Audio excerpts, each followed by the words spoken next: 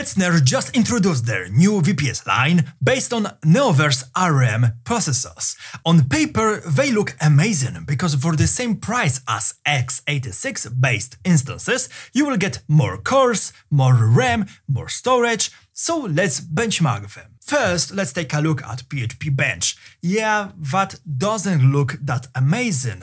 PHP Bench is a single core benchmark, so we don't see any benefit from more cores. This is performance of single core, and we can clearly see that at least in this test, x86 Zen 2 cores are just way better. Redis benchmark. Same story, no real benefit with more cores. Zen 2 is ahead. ZSTD compression. Here we can see all cores are being used, but still Hetzner CPX is way ahead. Encryption test. Here we see first win for Hetzner CEX. ARM processors are very good in terms of encryption, TLS performance for a very long time, so it's not surprising. AES-256 GCM is used in TLS 1.3, so this benchmark is important if you host anything using HTTPS. If we are talking about hosting, let's see Nginx performance. Yeah, that's what I told you. Encryption performance was a great indicator of performance in serving websites.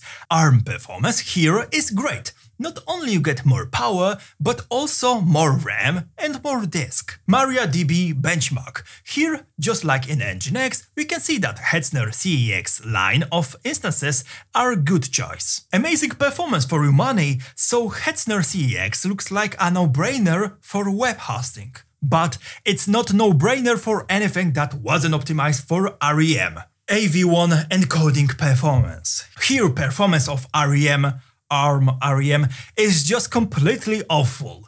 It's not surprising because SVT AV1 is created by Intel, so of course they are optimizing everything for x86, but still it's widely used and it's basically the best encoder. You can see, or rather cannot see, performance of CPX 11. It crashed all the time because 2 GB of RAM is just not enough for this kind of use. Cheaper CEX 11 didn't crash, however, because it has 4 GB of RAM. And that's where we need to talk for a minute. Yeah, ARM performance is not consistent at all and it can be completely awful.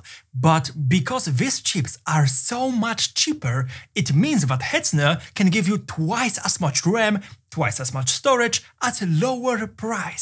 This is what is important, because if you need some amount of RAM, then additional performance of x86 won't help. So should you consider Hetzner CEX instances? Yes, if you will use common and I would even say generic server apps like Nginx, because a lot of less known apps or libraries are not optimized for REM. I've tested a lot of other things, for example WebP encoding, and as long as tasks are not in parallel, then they are single-threaded, so Hetzner CPX instances with x86 are just way superior. Not only that, but remember that many applications just don't work on REM. Nginx works, Apache works, MariaDB works, Postgres works. So you should be able to use control panels that use these components. But the most popular panel, cPanel, doesn't work on REM. So there always can be some gotcha when you want to install something and one package or one component don't work on REM and you can do nothing about it. That's why you should test Hetzner CEX for your own use case. Hetzner bills you per hour, so testing is very cheap. But if you want to know my opinion, then I would choose Hetzner CEX only if I would know that I need more RAM, more storage, or I would run many things at once. They have more cores at the same price, but if you won't use them all, then individual cores from Zen 2 based Hetzner CPX instances are just way superior. That's all for today, have a nice day!